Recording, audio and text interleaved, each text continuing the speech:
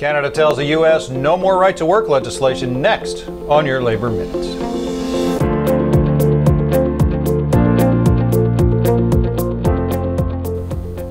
Hello, I'm Mark Harrison. NAFTA talks are underway between the United States, Canada, and Mexico. And saying they're tired of competing with low-wage jobs in right-to-work states in the U.S., Canada has asked that right-to-work laws in America be scrapped.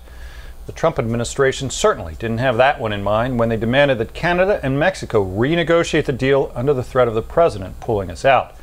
Rather, this is Canada taking a very serious stance in order to legitimately protect its workers.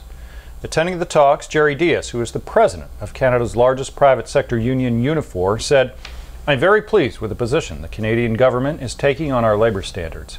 Canada's got two problems: the low wage rates in Mexico and the right-to-work states in the United States." To be sure, breaking what power unions in the U.S. have left is a key goal of the Republican Party, who would be loath to report back to their high-end donors that they had agreed to soften their full-on push for national right-to-work legislation.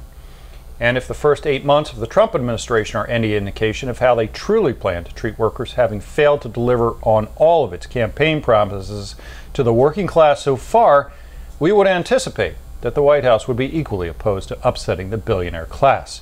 However, as Slate writer Jordan Weissman worded it in a recent column, America's record on workers' rights isn't exactly pristine, and that much of the developed world may see a non-union factory in Alabama much the way we see car plants in San Luis Potosi, Mexico.